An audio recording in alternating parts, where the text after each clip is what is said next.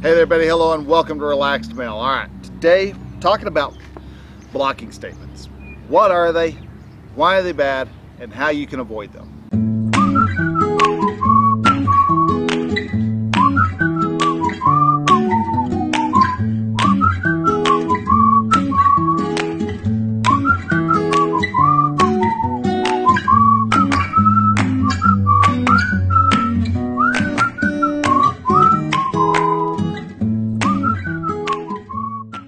All right, folks. Blocking statements.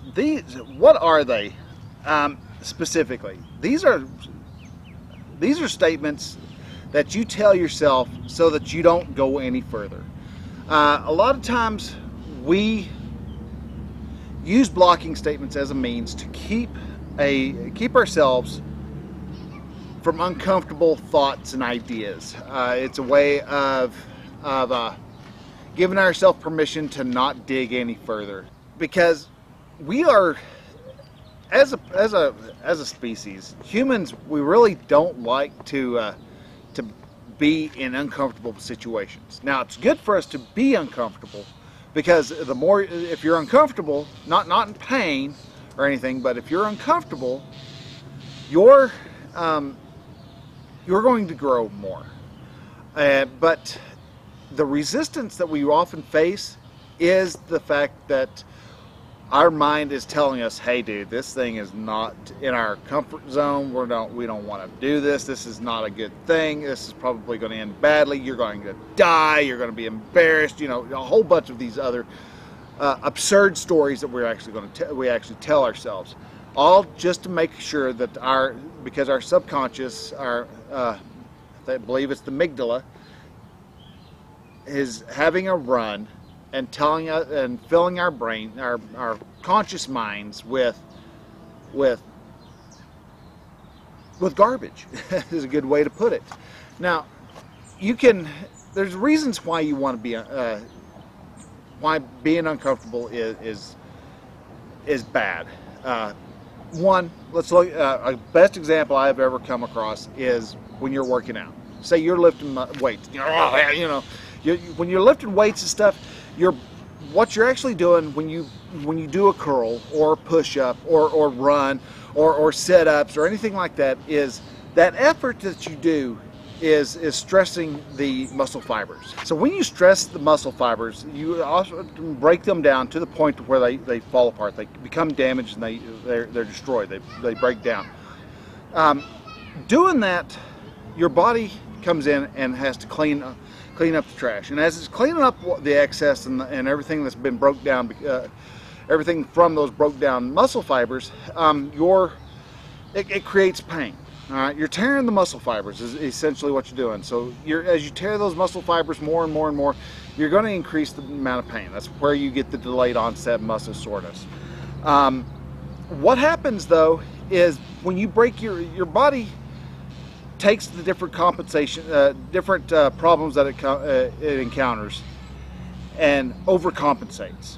So if you want bigger muscles, you have to go through that soreness. You have to break those muscles down. So your body goes, wow, we broke down a lot of muscle today. I better double that up, or better reinforce that. And so it'll replace the broke down muscles plus a little extra. Plus a little extra, plus a little extra, plus a little extra, until eventually, you walk around, you look like Lou Ferrigno back when he was playing the Hulk. But to do that, you have to go through the discomfort of muscle soreness. If you are wanting to be a speaker, you have to do the uncomfortable act of getting out in front of people and speaking. You can't just say, I'm going to be a speaker, and then suddenly, poof, voila, you're going to be a speaker. No, you're going to walk out there, and you go, and well, yeah, we're doing this and we're talking about this topic. You have to learn how to speak. And that's one of the reasons why I do these videos, is because it gets me out there. It gets me to speak. And the more I speak, the more I talk, the better I'm communicating. Because in all reality, if you watched any of the other videos besides for this one, I could suck at communications. So the reason why your amygdala fills your mind with all these worries is because it understands that you being comfortable equals you being safe. You're not going to die if you're comfortable. If you go, and that's because we used to know that when we were a nomadic tribe, if we were in a valley someplace and it was an open field, and we saw deer over there, we knew basically that was going to be all right. We were able to go out there. We could see other dangerous creatures coming at us, and we had enough time to kind of maybe be able to react and fend ourselves off. But the moment we had to go into the dark forest, all of a sudden you didn't have quite as long of a view. You didn't have quite as much of a chance to react to something coming at you that was hiding behind a tree. All of a sudden you've got a saber-toothed tiger that has jumped down on top of you and decided to use you as a cat toy. So when you got into places where there was where you were unfamiliar with, like the forest, or if you go into a cave, something like that, there might be ghosts. You come up with these weird thoughts that really do a good job of making sure that you're scared. So your amygdala works real hard to make sure that you stay comfortable.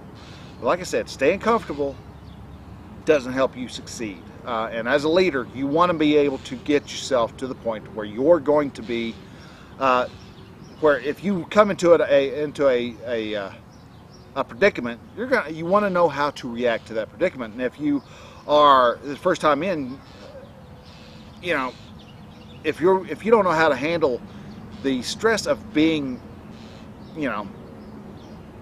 of your empire falling apart, for example, you're likely to just crumble and lose sight of what you're wanting to do if some type of major setback happened. So you want to make sure. So as a leader, you want to make sure that you're used to being in uncomfortable situations, so that you can lead the other people who have never been through that experience before. Now, all of that talk about being comfortable leads us over to why a lot of times, if you come across a problem where you say you keep running into this roadblock, all of a sudden people start coming to your site. Say you're a web designer, or you're a blogger. You've been working day and night getting your site up, and all of a sudden you have finally got 500 to 1,000 people hitting your site every day. Things are going great. You've actually even had a couple people talk to you about maybe doing some business. That's awesome. You're great. It's awesome. This is what you've been wanting, and all of a sudden you stop answering emails. You start slacking off. You've hit your as it said in The Big Leap, you hit your upper limit. The place where you're successful, and you can't quite get past that spot. You run into it. It's just you run into it, and you can't seem to get past that. You start sitting there, and you actually are contemplating why. Usually after the failure, you may sit back and you go, well, why did I fail? Why did I do this? If you're doing any type of introspection, you're asking yourself why. A lot of times you will come up with, I don't know, or man, that whole thing just gets me so dead burn confused. I just get so mixed up with what I need to be doing there. Those two phrases, I don't know, I was confused, are two of the biggest blocking statements that you will ever come across. Those two phrases are designed to keep your deeper introspection from getting any deeper. Keeps you from being able to really find out what is it about your upper limit that's holding you back. And the reason why these are such thorough and such good blocking statements is because how are you supposed to fight? A lot of people go, well, how are you supposed to fight that? If you say, I don't know, let's just break down both these two thoughts, these two blocking statements. One I don't know. We'll start with the first one. Well, how are you supposed to get past that? Because, I mean, if you don't know, then you don't know. If you don't know, you don't know. And that's precisely what your subconscious is hoping will hold the line. It's like, well, you can't help it. If you don't know why you're doing this, then you don't know why. You can't go any further past than I don't know. But you can actually get around that by asking a simple question. But if I did know, blank. But if I did know, okay, I don't know. But if I did know, it's because I am afraid of being successful and losing who I am. I am afraid that I am going to lose my friends. I am afraid that people will see me as the fraud I really am. And because of those fears, your